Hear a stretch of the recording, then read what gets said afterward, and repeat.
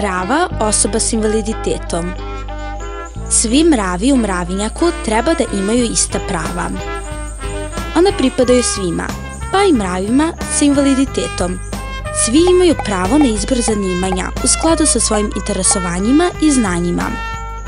Osobe s invaliditetom mogu da rade i da budu aktivni učesnici u društvu.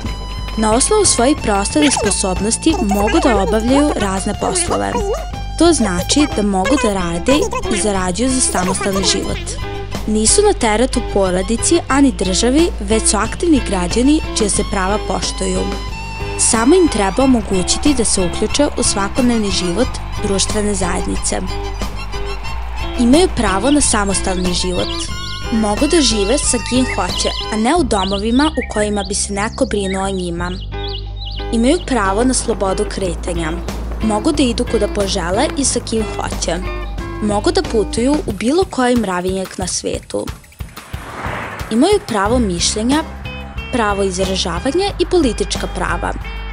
To znači da imaju pravo da biraju i da budu birani. Takođe, imaju sva kulturna prava.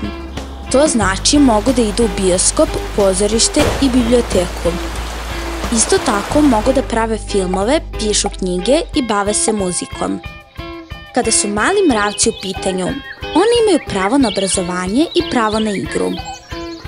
Tako i vrtići i škole treba da budu prilagođeni mravcima s invaliditetom. U svim mravinjacima poštuju se sledeća prava: pravo na život, na slobodu misli, na rad, pravo na veroispovest, pravo na slobodu kretanja, pravo na slobodu izražavanja, pravo na zaštitu od diskriminacije i jednakost svih pred zakonom. Ovakav mravinjak daje ista prava za sve mrave i svi su u njemu jednaki.